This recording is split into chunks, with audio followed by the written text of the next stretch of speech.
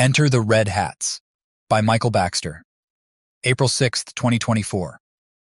A decentralized coalition of active duty and reservists calling themselves the Red Hats have claimed responsibility for the anomalous 4.8 magnitude earthquake that rocked the tri-state area early Friday morning.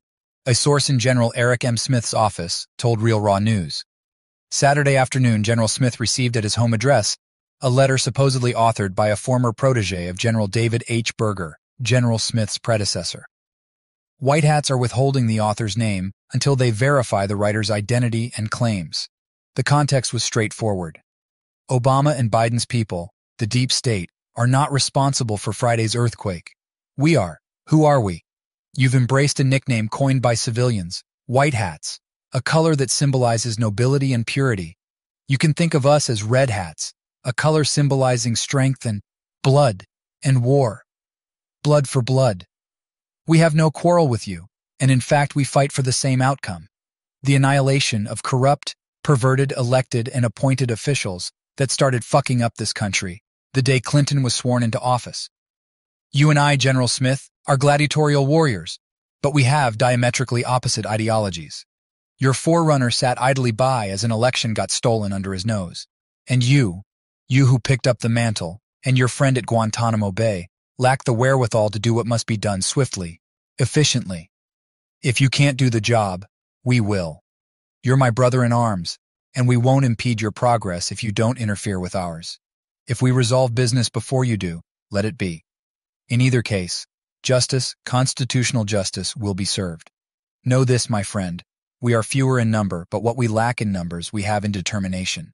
And we are all around you. I'd ask you to unite with us, but I know enough of you to know you're gritting your teeth while reading this. Now, let me explain why we acted, and maybe you'll understand. Part of the letter said. The author, without providing evidence, claimed that the deep state had recently constructed a Hadron Collider, like CERN's 27-kilometer ring particle accelerator, in New Jersey, and planned to use it to open a portal to a dimension bursting with malevolent apparitions whose power the deep state sought. It doesn't matter if the collider does what they think it could. It was dangerous and had to be destroyed. That they secretly finished it mere miles from where President Trump and his family spend so much time was not a coincidence. It was a message. On my orders, my people infiltrated the underground complex, located the device, deployed the necessary ordnance, and destroyed it before the deep state could bring it online. The letter ended.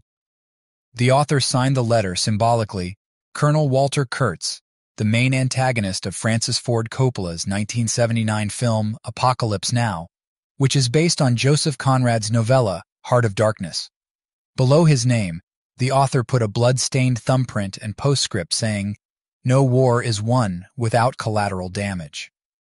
In addition to the letter, the envelope held photographs of the U.S. Army Rangers who had been sent to investigate the earthquake as they were surveilling the FEMA and ATF agents.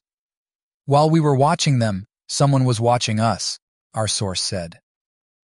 Obviously, the person who sent the letter isn't named Kurtz, but if the letter passes the smell test, the guy we're talking about is just as dangerous and dedicated. General Smith does not condone the methods.